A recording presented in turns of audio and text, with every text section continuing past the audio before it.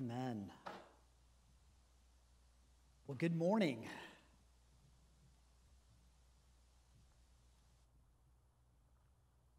Well, I am thrilled to be here today. This is an exciting day. There's a lot of people here. There's some new faces. There's some people that have returned, and we just thank you, Stephen. We just thank you for setting aside, part of your week in worship to God. It's super important that we gather together.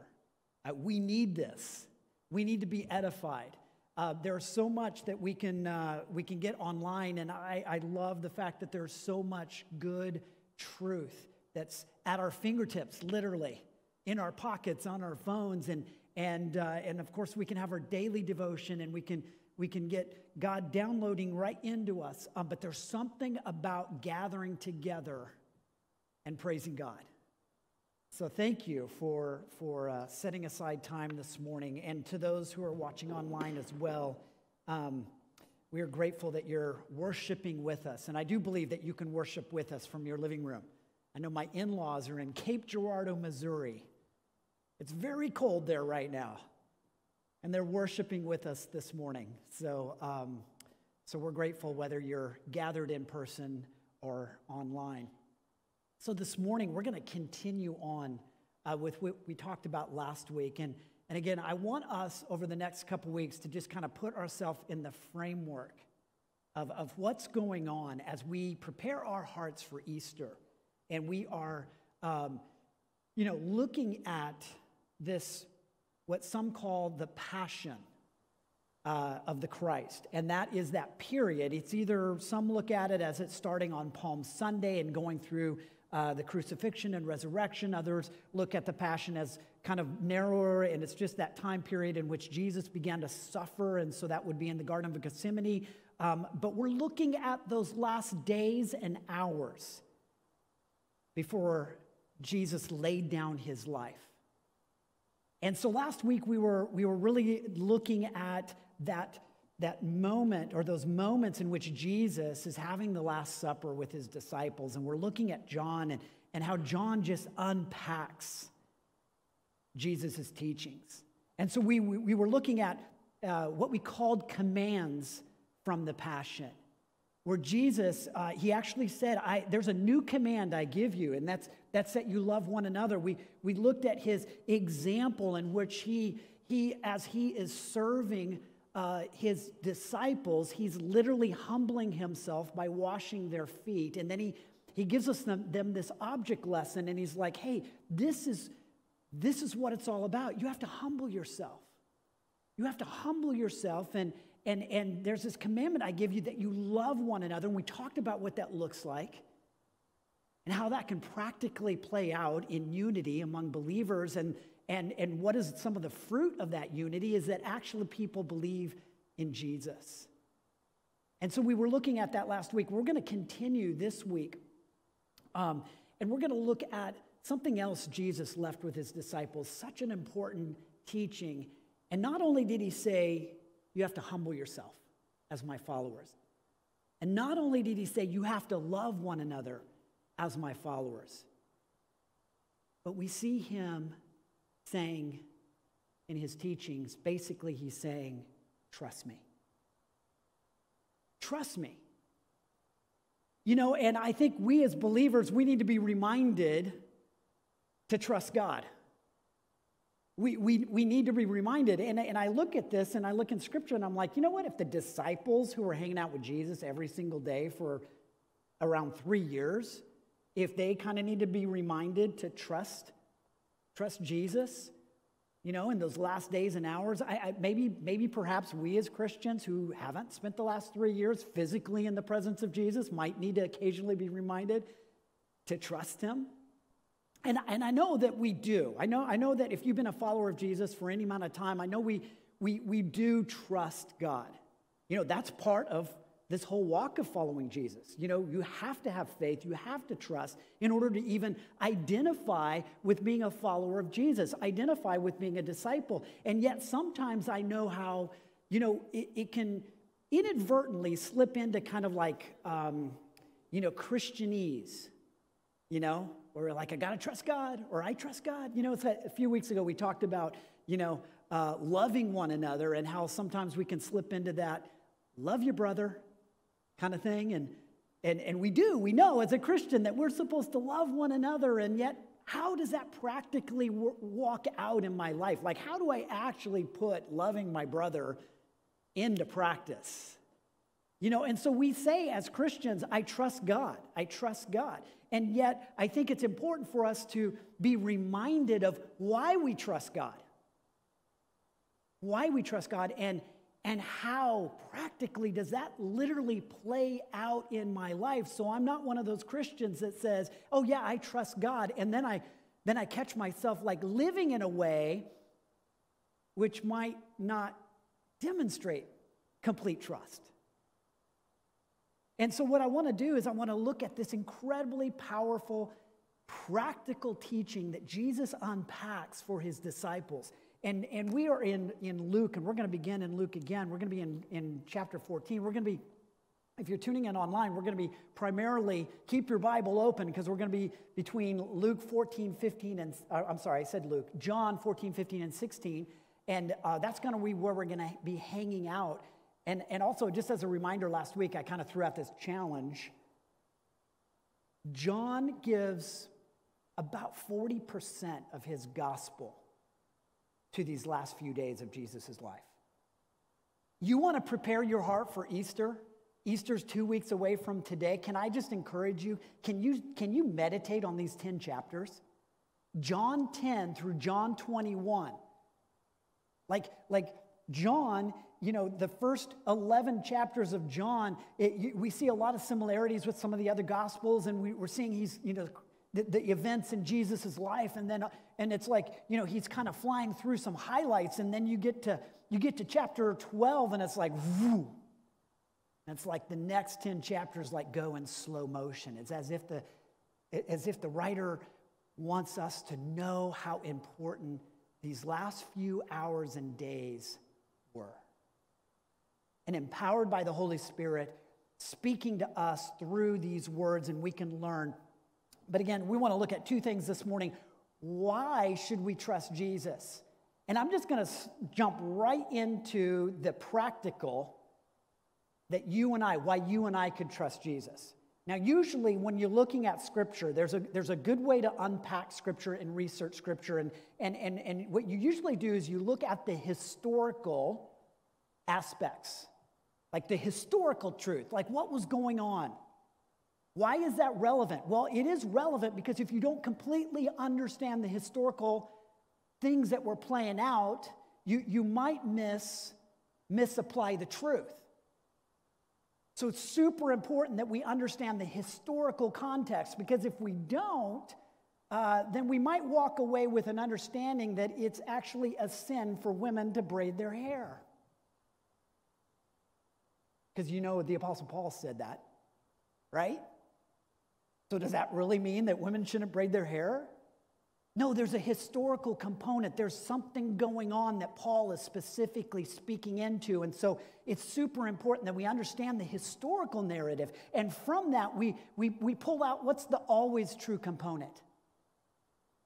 What's the always true component? Because Paul wasn't talking about hairstyles, which is a good thing, because I think historians think he was bald. But Paul is actually talking about pride and how we view other people. But you don't get that unless you dive into the historical. So you dive into the historical, and then you pull the always true component out, and then you dive into the practical. And that's like, okay, how do I apply what Paul was saying to your life and to my life? But I'm going to skip the historical and the always true component, because Jesus gave us permission to apply this teaching directly to our life. Because he says in John 17, he's praying this, it's called the priestly prayer, and he's praying to God, and he's saying, I'm praying for these. He's unpacking this teaching, and he's praying for them. He's praying for their understanding. He's praying for their strength. He's praying for their spiritual maturity. And then he says, and I'm not just for these, the 12, but for everybody that's going to believe in me because of them. So basically, whoever became a disciple because of these disciples and then discipled somebody who discipled somebody who discipled somebody in truth, and the gospel went all throughout the world. And thousands of years later, you and I are some of these that Jesus is talking about. So we can just look right at what Jesus is saying to the disciples, and we can say, okay, I can immediately start applying this to my life right here, right now. So let's look at the first thing. Why? And I know this is a little bit basic and a little bit elementary maybe, and so just bear with me because, again, sometimes we need to be reminded of why we trust. Well, the first reason that we trust Jesus when he just says, trust me, is because our future is secure. Bottom line, your future is secure. You can count on that as a follower of Jesus, and we see this in his teachings in chapter 14. In verse 1, it says, let your hearts not be troubled. Believe in God. Believe also in me. In my Father's house are many rooms. If it were not so, would I have told you that I go to prepare a place for you?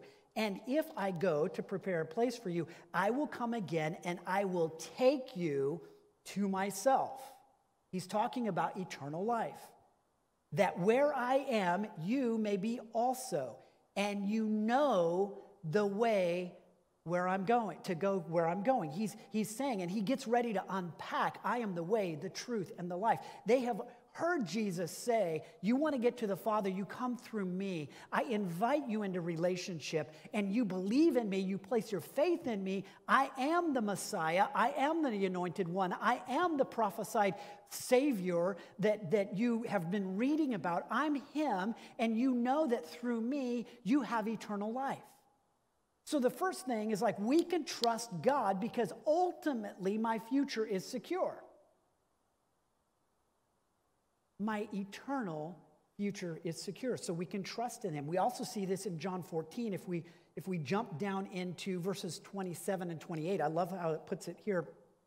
Verse 27, peace I leave you, my peace I give you, not as the world gives, do I give you. Let not your hearts be troubled, neither let them be afraid. You heard me say, I am going away and I will come to you.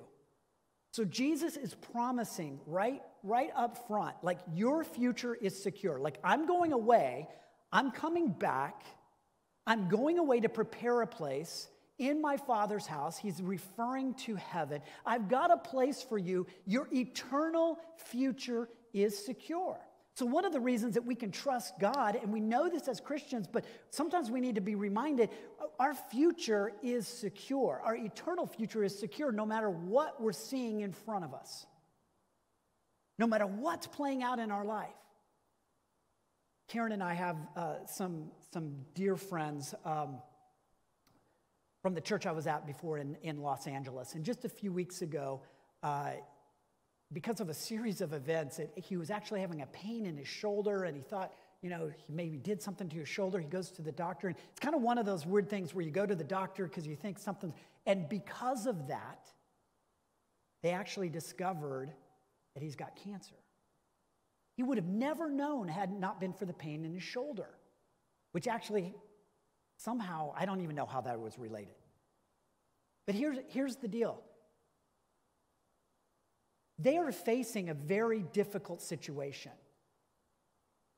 But our friend knows his future is secure. No matter what plays out in his life right now, in the coming weeks, in the coming months, in the coming years, he knows that he knows that he knows he's going to be with Jesus. And so there's this sense that, number one, I can trust Jesus, I can trust God ultimately because regardless of what happens today, tomorrow, next year, I know where I'm going. And we as believers, we need to live in the right here and now, but we also need to live with a perspective of the future. And it's like we got to be reminded, like, no matter how bad it gets, my future is secure. My future is secure. So that's why we trust in Jesus. We also trust in Jesus because Jesus says, hey, you're not going to be alone. In this life, you're not going to be alone. Now, he's telling his disciples, who he's physically been with for the past 3 years or so, and they're about to be separated from him, and he's like, you know what? I want you to trust me. I want you to stay strong. You're not going to see me physically, but I want you to trust me because you're not going to be alone. God is going to be with you. We see this in John 14, 16, and 18. And it says this in verse 16, and I will ask the Father, and he will give you another helper. Do you notice that it's capitalized there? To be with you forever, even the Spirit of truth, whom the world cannot receive because it neither sees him nor knows him. You know him, for he dwells with you and will be in you. I will not leave you as orphans. I will come to you. I will come to you. Now, I love this. You know how the different Gospels, they all have different nuances and such. So Luke was a historian and he was a physician. And he was really detail-oriented and all of that. And Mark was just brief and to the point. He was like a fiery preacher. It's like this happened and then this and then this. Do you know the word immediately is like dozens and dozens of times in Mark, because it's like, and immediately Jesus did this, and immediately, they have different nuances. And Matthew he's a Jewish person, and so he's connecting the dots from the Old Testament prophecies to people today that are experiencing Jesus. They all have these really cool nuances. And John might have been a little bit, my grandmother was an English teacher. And so she was always correcting my grammar. And I just wonder if John's grandma was a grammar teacher.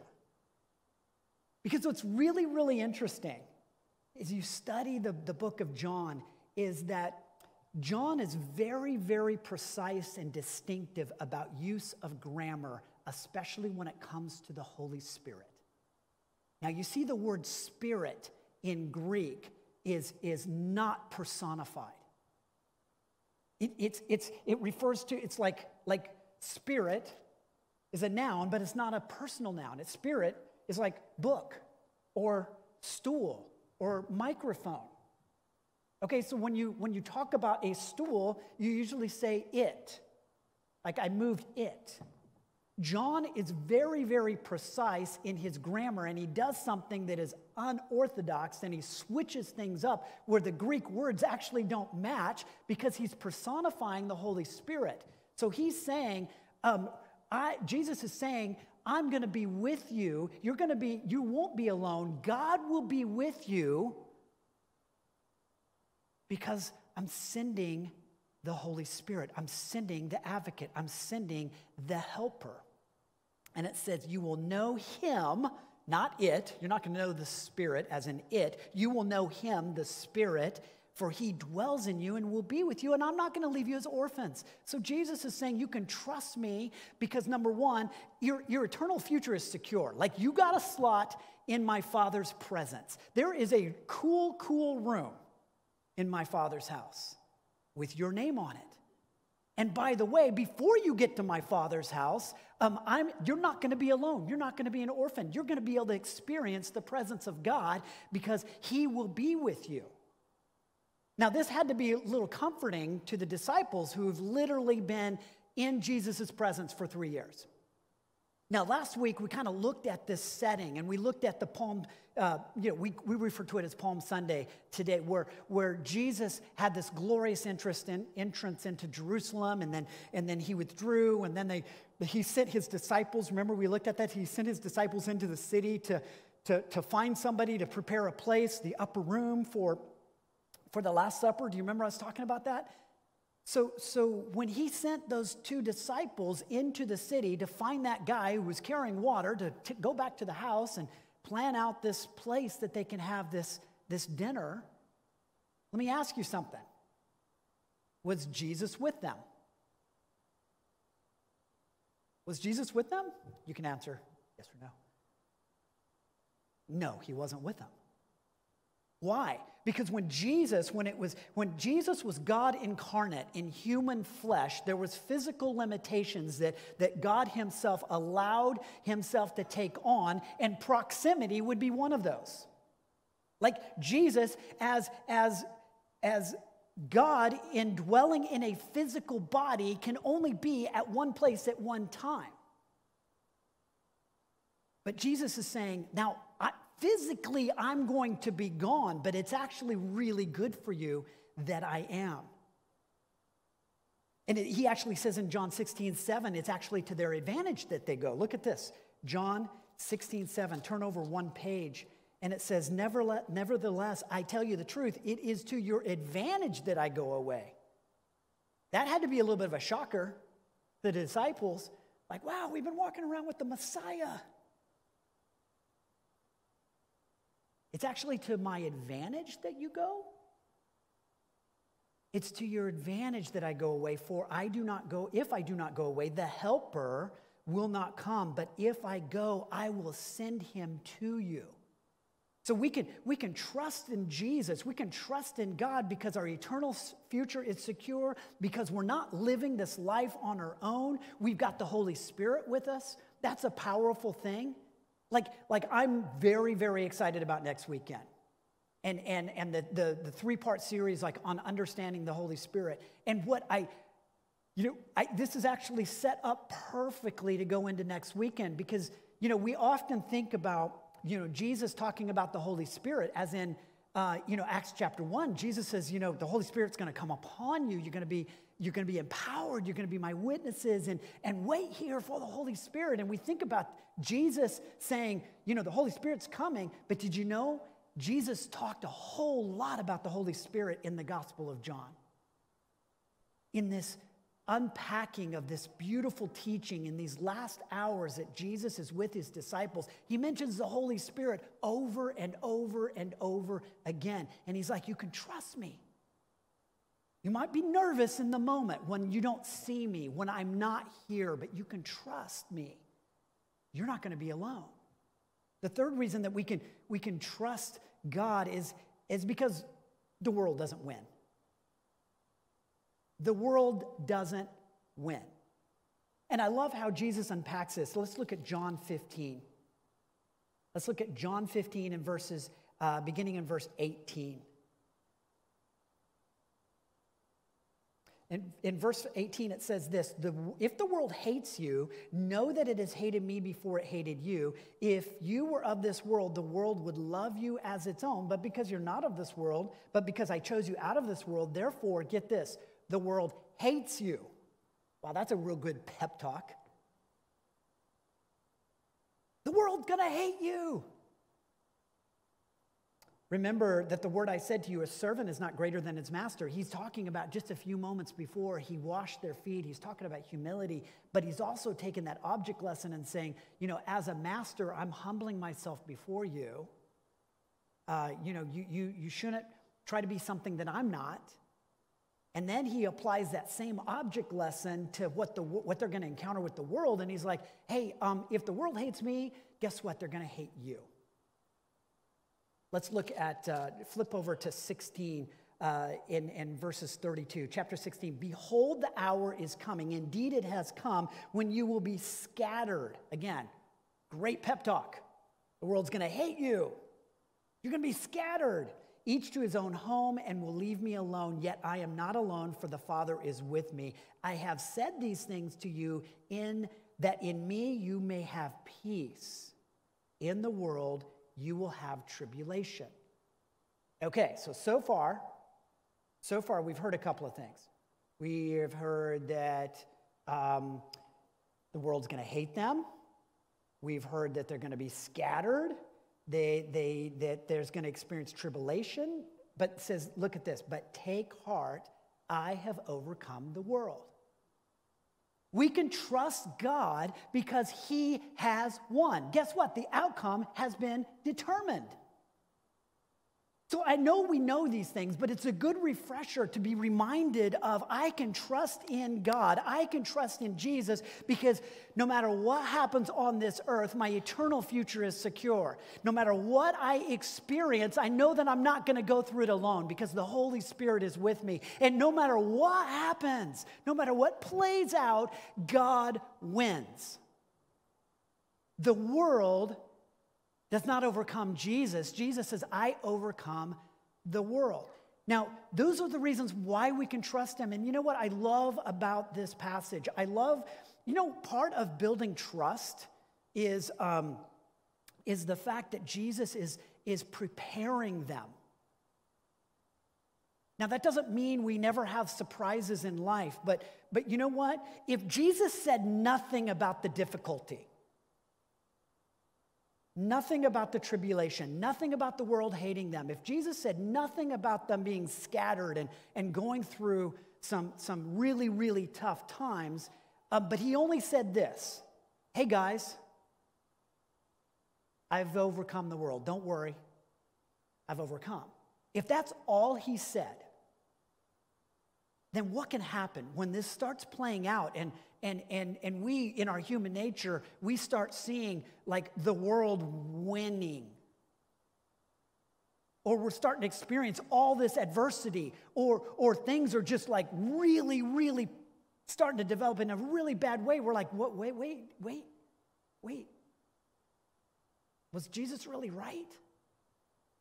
But he's giving them a heads up. And that's part of the faith component here. That's part of the trust component. He's like, look, on the surface, it may look like the kingdom of God is losing ground. It may look like that on the surface. You may feel that. Don't worry. Trust me. Yeah, but God, but the government's doing this, and yeah, but trust me. Yeah, but God, you don't see like the Christians, they're being persecuted. Trust me. Yeah, but God, I don't know if you saw this one coming. Trust me. I saw it coming. One of the reasons that we knew that the message sunk in to Jesus' followers is by their behavior later, where they literally started playing out, like demonstrating that they trusted what Jesus said. So this week, Karen and I had a chance. We got to hang out with Sandra and Wilson, and we had a great conversation. And I remember we kind of moved into this category or this conversation about apologetics. Apologetics is basically, the theology behind, why the gospel is true, defending the gospel and why we can believe it. And we were talking a little bit about this, and it was neat how Wilson was sharing with me one of the things that really impacted him was that he discovered as he was learning about the gospel, how many people witnessed the resurrection. It wasn't just like a handful of people, but how many people literally saw the resurrected Christ? And that really impacted him. And you know what? When they started to demonstrate that they trusted Jesus, we see it play out in their actions because people were persecuted, people were killed. Historians believe that maybe only one of the original 12 disciples died a natural death. Why would somebody put up with that kind of hatred? Why would somebody put up with that kind of torture? Why would somebody put up with that kind of persecution if they didn't believe, if they didn't trust that what Jesus said was true? And Jesus said, I win. I win. Don't be discouraged by what you see play out in front of you because I win. So this idea of why we trust Jesus is really played out in these few passages, 14, 15, 16 of the Gospel of John. So we see we need to be reminded, just like the disciples, that why we trust God. We trust him because our eternal future is secure. We trust him because we don't live this life alone. We have the Holy Spirit in us. I'm excited for us next week to learn more about what that looks like. And God wins. Jesus says, I've overcome the world. So those are the reasons why you and I trust. How does that play out in a practical sense? Like, how does that play out? You're like, I get that, Greg. Okay, yes, I trust God. I've trusted God all my life, or I've been a Christian for a year. I've been trusting him for a year. But literally, like, how does that play out? Because sometimes you and I live our life in such a way that sometimes when the rubber meets the road, it gets a little difficult. Am I the only one? Where you're like, okay, I trust, but I'm a little nervous. Have you ever kind of been in that weird situation where I trust God and I'm freaked out at the same time? So how do we live this out of trusting God? Well, there's a couple of things that we want to do, and that's let's look back. We looked at it a minute ago, but let's look in John 14. Let's look in verse 1. I want to reread verse 1. Let not your hearts be troubled. Believe in God, believe also in me. Jump down to verse 10. Verse 10 says this, do you not believe that I am in the Father and that the Father is in me? The words that I say to you, I do not speak on my own authority, but the Father who dwells in me does his works. By the way, this is a really good picture of John's unpacking a little bit of the theology of the Trinity here. This is really cool, where he's talking about the Father being in him, and he's talking about he's leaving so the Helper, the Holy Spirit, can come. So it's beautiful. It's beautiful. But catch this. Again, in verse 10, do you not believe? Then look in verse 11. Believe me that I am in the Father and the Father is in me, or else believe on account of the works themselves. Truly, truly, I say to you, whoever believes in me will also do the works that I do, and greater works than these will he do because I'm going to the Father. So listen, in these verses, did you catch a theme? In 4 verses, the word believe is listed 6 times. 6 times. So from a practical standpoint, Jesus is unpacking this truth to his disciples. You're like, hey, trust me. And how do you and I demonstrate trust? How do we exercise this muscle? How do I trust God on Monday? On Tuesday? How do I trust God with a diagnosis that's not a great diagnosis? How do I trust God when my son or my daughter is drifting away from the faith? How do I trust God when I just lost my job? How do I trust God? One of the things that you and I can do, just in a practical sense, believe what God says. Now, that is something that you actually have complete control over. Did you know believing is a choice?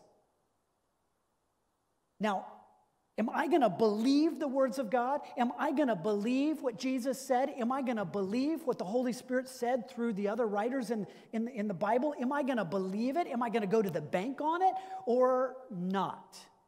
You want to demonstrate that you trust God, it starts with just simply believing what God says. Simple as that. I have printed out some of these, and I'll be happy to give anybody after service who wants some of these. You know, here's the catch about believing what Jesus said. Here's the catch about believing what the Bible says. You can't believe it if you don't know it. So can I just encourage you, get the words of God in you. Get it in you. Did you know, there's some amazing things. Did you know that you're called a child of God?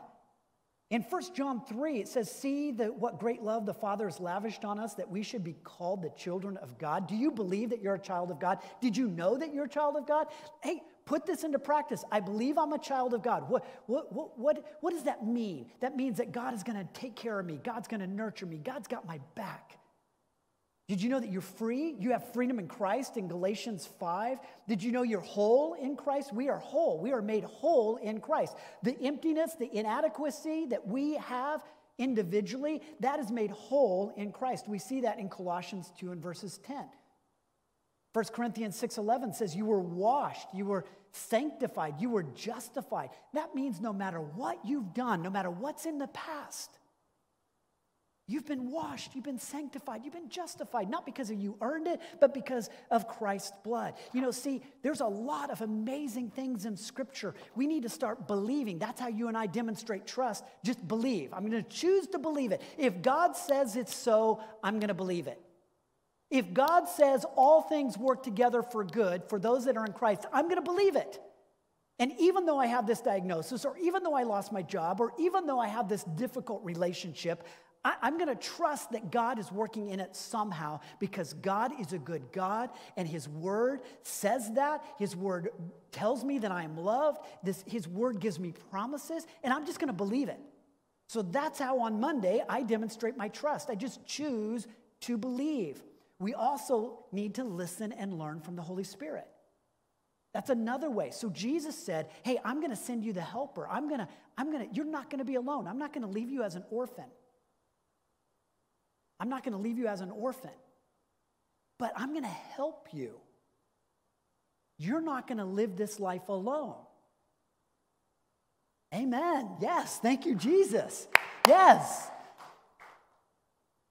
But what does that mean? Like if the Holy Spirit is with me, if the Holy Spirit is my helper, if the Holy Spirit is right there with me and I'm not alone, how silly would I be to not tap into that? How silly would I be to not get some advice, get some direction, get some help, get some encouragement? And we see that. Look at John 14 and verse 26. John 14 and verse 26. I love this. We're going to actually start in, verse 26. But the helper, the Holy Spirit, whom the Father will send in my name, He will teach you all things and bring to your remembrance all that I've said to you. He will teach you. Guess what? Jesus is not physically right here in front of you, but you have the Holy Spirit in you. That's a promise. And one way that you can trust that God has got your back is to listen to the Holy Spirit, who Jesus said, He will teach you. He will teach you. He will bring things to your remembrance. Have you ever been in a situation where you're talking to somebody and a scripture comes to your mind, but you can't remember exactly where it is, but you know that there's a biblical truth, and you just bring it up. You're like, hey, I don't know exactly where it says this, but I want to just tell you, it says in the Bible that fill in the blank. That's the Holy Spirit bringing back to your remembrance that truth which has been deposited in you. And you get to take the Holy Spirit with you. You get to take the Holy Spirit. Like Jesus, when He sent those 2 disciples on an errand, hey, go in Jerusalem and find a place for us to eat. He wasn't physically with them. But after He left, they had the Holy Spirit. The Holy Spirit was with them everywhere. That means the Holy Spirit goes to the store with you. You have the Holy Spirit. He will teach you. We need to listen and learn from the Holy Spirit. That's how I demonstrate trust. I demonstrate trust when I just take God at His word. Jesus said it, so it must be true. I'm not going to be guided and make a determination or a judgment based on my circumstances, based on what I see right in front of me. I'm just going to take it to the bank. Jesus said it, it's true.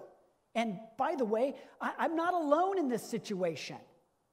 I may feel like I'm alone in this situation. I may feel like there's nobody who understands what I'm going through, but that's not true. The Holy Spirit is with me. Jesus says, I'm not going to leave you as orphans. The Holy Spirit will teach you. I love this. Look at John 16, verses 13 through 15. John 16, verses 13 through 15. It says, When the Spirit of truth comes, he, again, John was very precise about pronouns, he will guide you in all truth. For he will not speak on his own authority, but whatever he hears, he will speak, and he will declare it to you, the things that are to come. He will glorify me, for he will take what is mine and declare it to you. All that the Father is mine, therefore I said he will take what is mine and declare it. Are you hearing this? That the Holy Spirit will teach you. The Holy Spirit will guide you. The Holy Spirit will declare.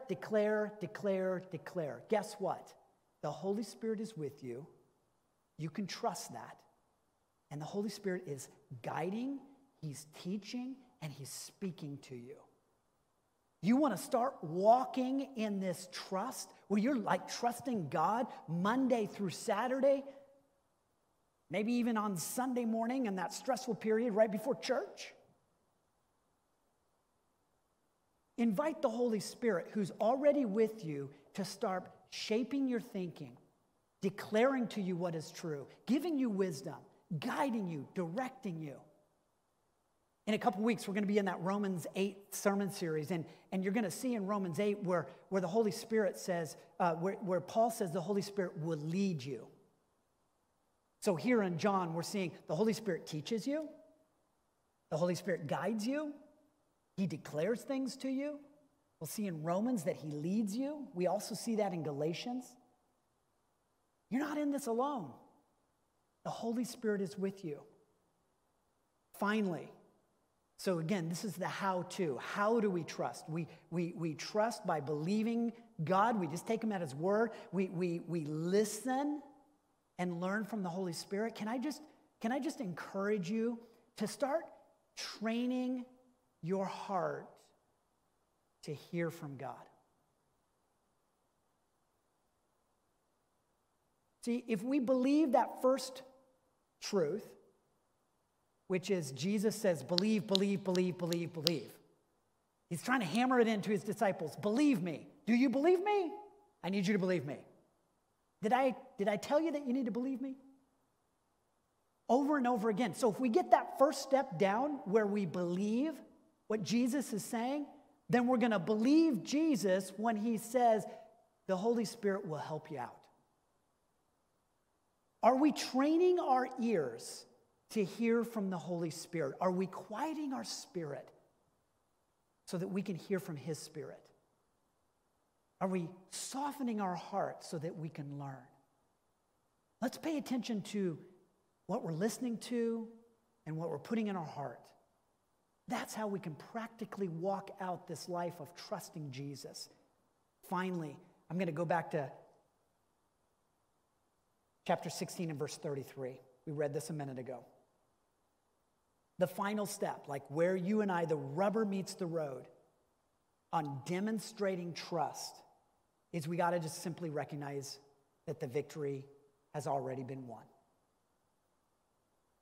Now, I'm going to invite the worship team to come back up here. What are you dwelling on? Are you dwelling on the news? Are you dwelling on your circumstances? You know, remember, Jesus was telling his disciples, you're going to suffer. There actually is going to be persecution. Now, I don't know about you, but we have enjoyed, I feel like we as believers in the United States for many, many years have really enjoyed a season. I'm not saying it's been easy to be a Christian, but I don't know that we've really experienced outright persecution like some areas of the world.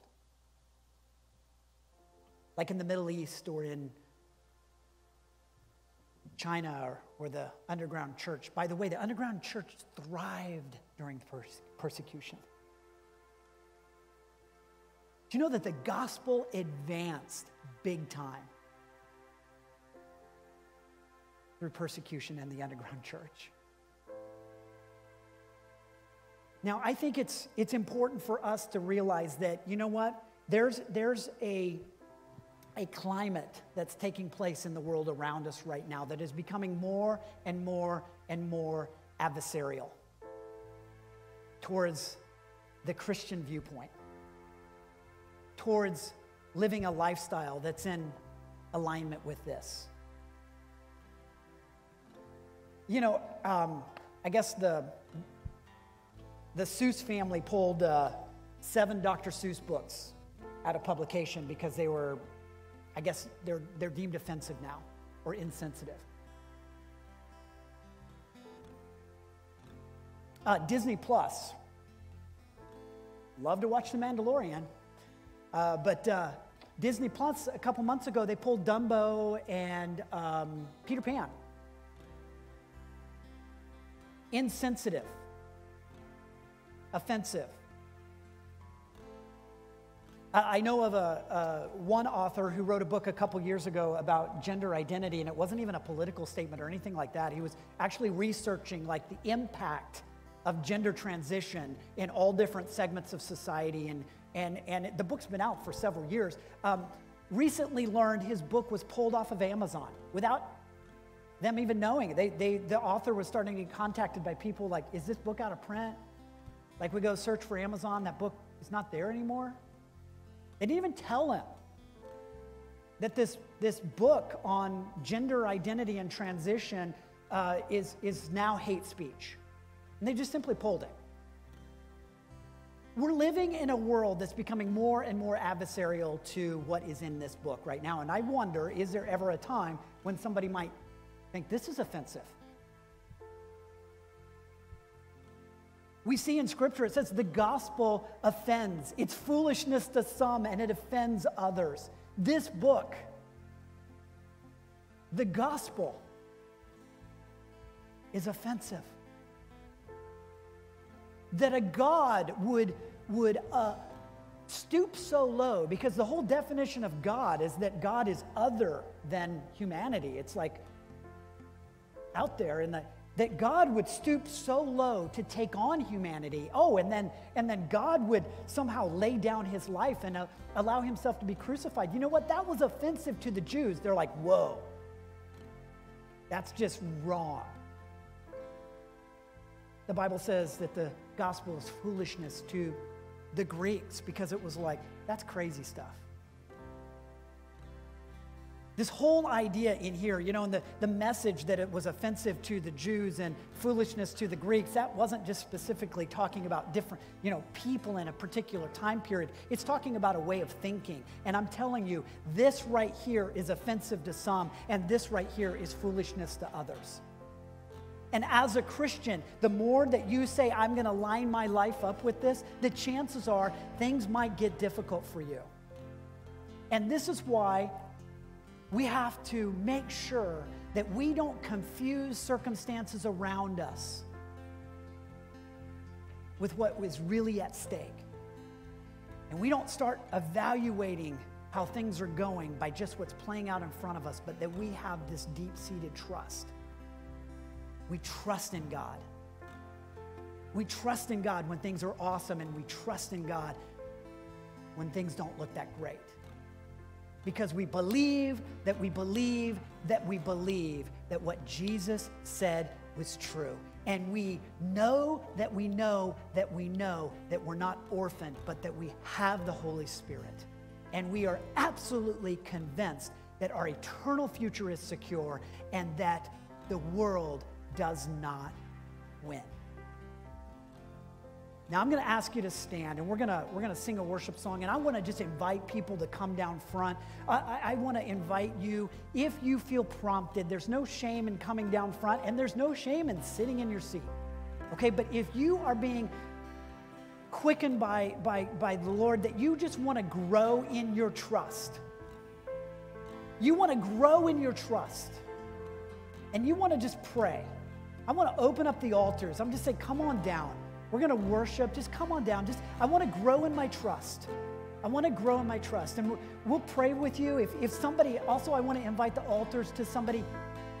If you want to pray with people, if you are just full of faith in this category, like everybody doesn't have to get prayed by the pastor. I mean, I want to invite other people. If you feel a burden to pray for somebody, come pray for somebody. We're going to sing one worship song. Just enter into this moment and just all of us, wherever you're at, just say, I want to grow in my trust. Let's just press into God right now.